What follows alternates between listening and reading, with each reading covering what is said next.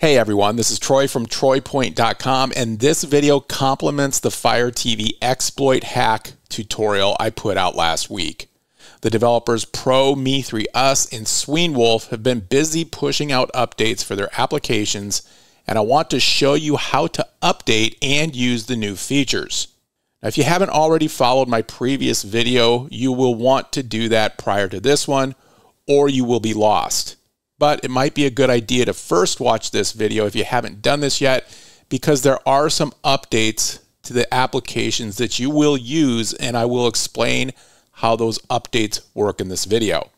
And by the way, as of today, September 25th, 2025, Amazon still hasn't patched this exploit. So if you are going to do this, you better do it now or you will miss out. Now, the link for my Fire TV exploit hack tutorial that I put out last week is linked in the video notes below.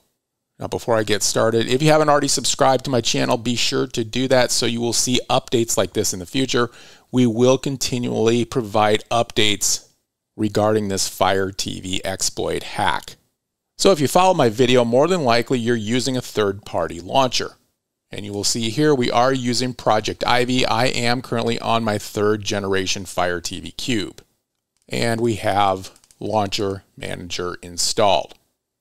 Okay, what I suggest doing is going up into the gear icon, go into Android settings, go into Applications, Manage Installed Applications, and then go down, highlight Launcher Manager, and take a look at the version you are currently using.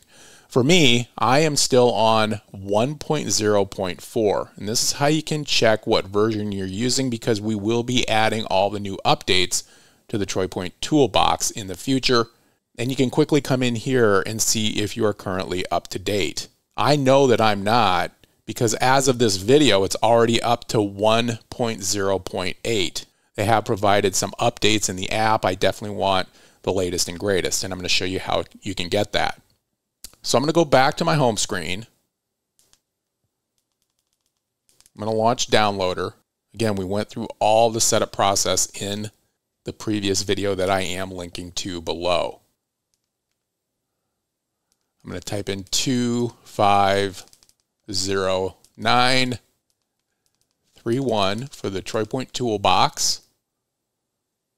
Now on my Fire TV Cube, I haven't marked this as a favorite yet, so I definitely want to do that. I'm going to hold down on the OK button of my remote, add current page to favorites, save.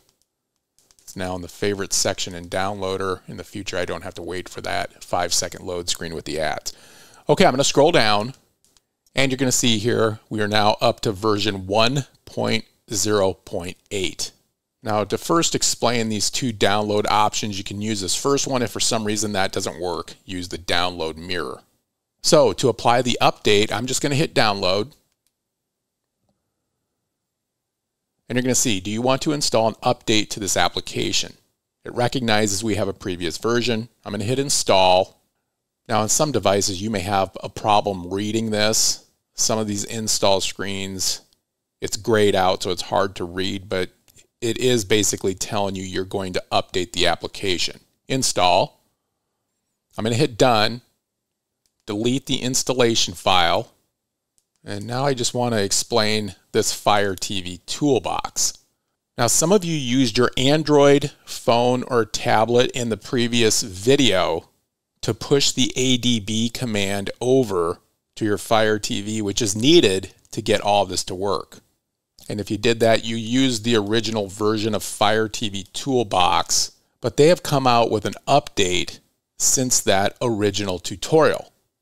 Now they've come out with a new version called LM Toolbox. It's just an update to this one, and the main difference is now you don't even have to input an IP address. What this new version will do after you install it on your Android phone or tablet is it will scan your local network for the Fire TV devices that you have within your home. And then you can simply pick the Fire TV device that you're working on, hit the Setup Launcher button, and it'll send the ADB command over to that device. Awesome update on the part of these two developers. And the next thing we have here is a brand new app called LM Settings. This corresponds with the Launcher Manager app. So since I don't have this on my device yet, I'm going to hit download. And again, this might be updated in the future too.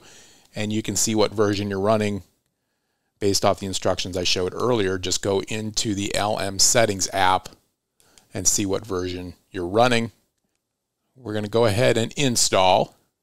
Done, delete, and delete. Okay, I've got everything. Now I'm going to hit the home button on my remote. Now you may notice when you update the application, you might have to set the default settings again. On this device, I'm not being asked to set the default launcher again when I hit the home button on my remote, but if you do see that prompt, you're going to want to choose whichever third-party launcher you're using. In my case, I'm using Project Ivy, and then you're going to choose, always use this as your default launcher. Now, something else you may need to do is go into Settings, Android Settings. I had to click it 2 times. And now you're going to see here, rather than having Launcher Manager be default for our Amazon settings, it's now prompting us to use LM Settings instead. And that's what you want to do. So I'm going to choose LM Settings, always, and it's going to open this screen now. When we go into Gear Icon, Project Ivy, Launcher, Menu, Android Settings, takes us here. So we have access to all of our settings. Now, speaking of settings, I do want to show you this new application here, LM Settings. But before you go in there, you need to do one important thing. You need to go into your updated Launcher Manager app, move down. You're going to see here at the bottom, it says Set Up LM Settings. If you don't do this, you're going to be prompted to input that ADB command again when using some features within that application.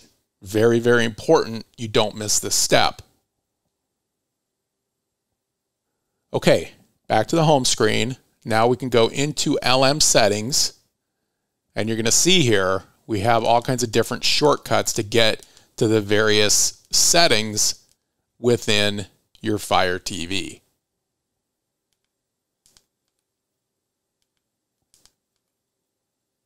We have direct shortcuts to all of these frequently used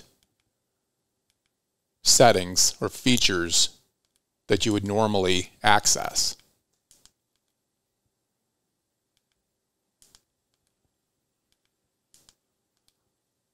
And in here you can get to your screensaver settings, developer options as well.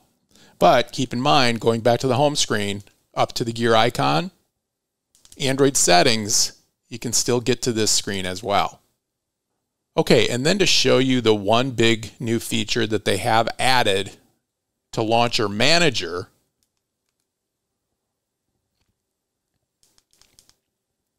it's this right here, Live TV Control. Now, if you look on your remote, you may have a shortcut. It looks like a TV with antennas on it. This is your Live TV shortcut.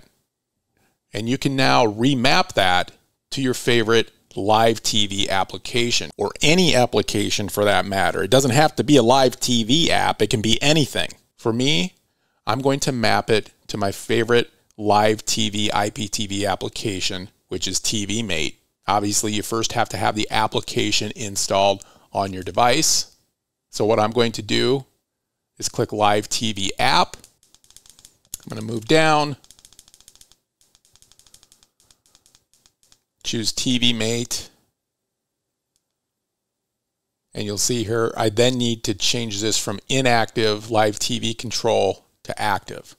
Now I'm going to press the button on my remote with the TV and antennas on top of it. When you first do this, you need to tell it how you want to open it, and you'll see here you want to choose LM, the Live TV option, move down, hit always, and now it's going to launch TV Mate. And I haven't set up TV Mate on this device yet, and that's why it's not showing my live TV channels yet. It's just launching the application. Home button, press it again, and it immediately opens TV Mate, which I set earlier. And like I mentioned earlier, guys, I will be keeping the toolbox updated with all the updates that these two great developers push out. Again, a huge thanks to ProMe3us and Sweenwolf for developing these awesome applications and the exploit hack. I'm simply the guy making the tutorials for this. They're the ones that all credit goes to. They're the ones who have developed this hack. As I mentioned earlier, guys, link for the original tutorial below, and a quick note about that. Many of you are having problems getting this up and running, and the number one reason is due to the fact that you're not taking your time and watching the entire video. The video is approximately 27 minutes long, yet the average watch time on that video is 6 minutes. We have hundreds of questions in the comments, and the main reason for that is because people aren't watching the entire video. TroyPoint tip: while you're watching the video, click the pause button on the video player between each step so you can keep up and you don't miss any important details when going through it. Guys, thank you very much for watching this video. Please be sure to hit the thumbs up button. Also subscribe to this channel for many more tutorials like this in the future. As always, have an awesome day, and thanks for following TroyPoint.